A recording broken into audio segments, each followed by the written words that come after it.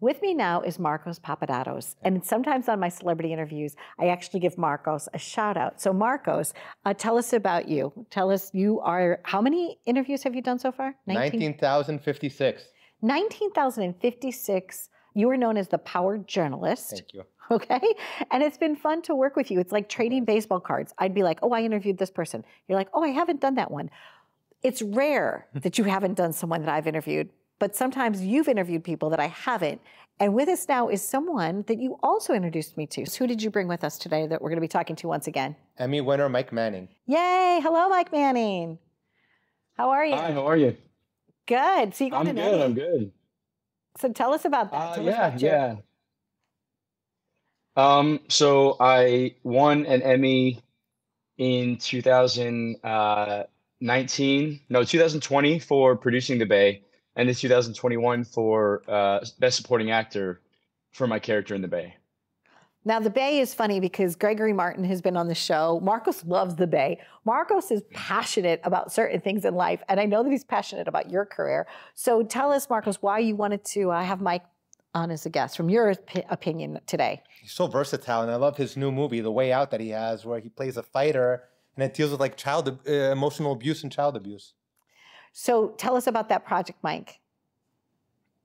Well, sort of like your last guest, Donna, I love to be a part of projects as a producer and as an actor that center around certain social issues, because I feel like film and television has such a capacity to educate and enlighten and, open people's hearts and minds to different ideas. And this film is no different. It's called The Way Out. It's a thriller that releases on February 10th, everywhere on digital. And it centers around two characters, Alex and Shane, both young men that had been abused when they were younger, and they handle it. They end up becoming roommates, and then they handle that abuse in very different ways. Alex turns to abuse, alcohol abuse, drug abuse, and he hurts himself. Whereas my character, Shane, turns to violence and revenge, and he sort of copes with that abuse by hurting everybody else. So Marcos, I know one of the things we talked about is I was bullied when I was young. How about yourself? Did you ever? You've never been. I can't say that I was. Which is amazing. And Mike, how about you? Did you have a journey where somebody bullied you, or, caused you to kind of not feel so good about life? Absolutely, yeah. I was the smallest of my friends in middle school, basically elementary school and middle school. I was bullied a lot. I was shorter than all my friends, and then in high school is where I came into myself and developed confidence. I gained a bunch of weight because I finally had a growth spurt. I was a varsity wrestler. I joined student government. I was, everything at that point sort of fell into place for me. But before that, I was definitely bullied. I think projects now are giving people a voice. They're able to shed a light on different topics and different things. Sometimes you're in the mood for a comedy, but sometimes you really are into something that makes you think, right? Absolutely. Thinking movies. Have you also noticed that, Marcos, that more projects, especially post-COVID, are a little deeper, have a little more substance and now to with them? the digital age, so many more projects that would have never seen the light of day are being told. Because they have access to the airwaves. Absolutely, all these platforms.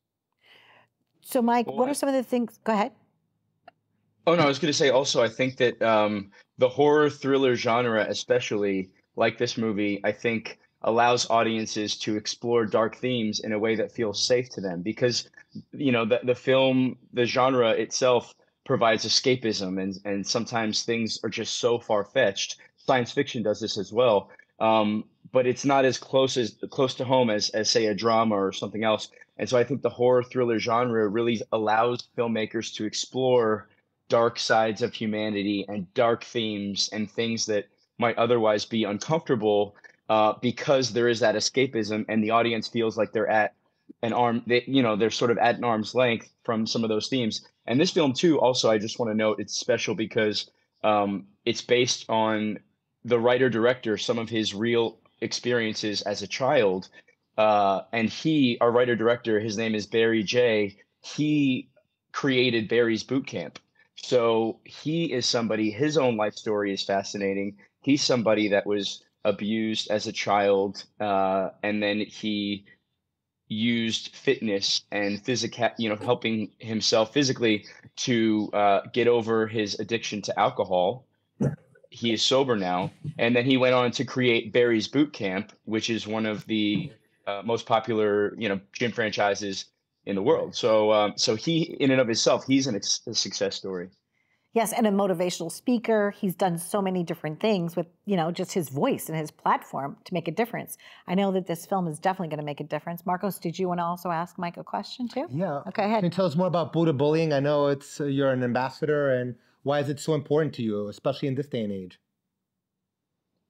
So Buddha Bullying is celebrating 10 years of being around. And what we do is we create content that is positive that we release online. We have a variety of ambassadors that are athletes and singers and actors and musicians, and we go to schools and we talk to kids about bullying and how to eradicate bullying. And then we also create content together like PSAs and positive quotes and everything else. And then we release that online to just put some goodness into the world and to combat cyberbullying, which is something that a lot of young people face today. They certainly do. And kindness matters. So I think that, there needs to be almost like a lesson plan where we can teach kindness, because not everybody comes from a kind home. True. Right? So if that could be part of an ongoing learning, just like you learn the alphabet, you learn your numbers, you could learn some things about kindness. Absolutely. Yeah. Yeah. And we actually work with teachers and parents. If parents are noticing bullying happening, or if teachers need resources, we have supplements that they can add to their syllabus to do that exact thing.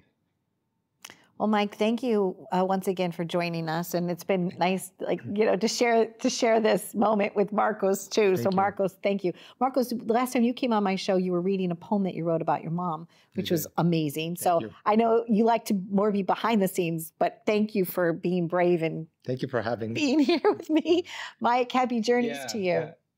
Okay. No, thank you, and I will say also. Marcos, thank you for setting this up. Marcos is always a proponent of people that he cares about in terms of helping them put their messages out into the world, messages that sometimes mainstream media ignores. So thank you again, Marcos and Donna, for giving me your time today. Oh my gosh, you're so welcome. And yes, Marcos is great. I just we check in with each other at least once a week. So thanks so much, Mike. Happy journeys. Mike Manning. That's right. Emmy winner, Mike Manning. Yay. Bye, Mike.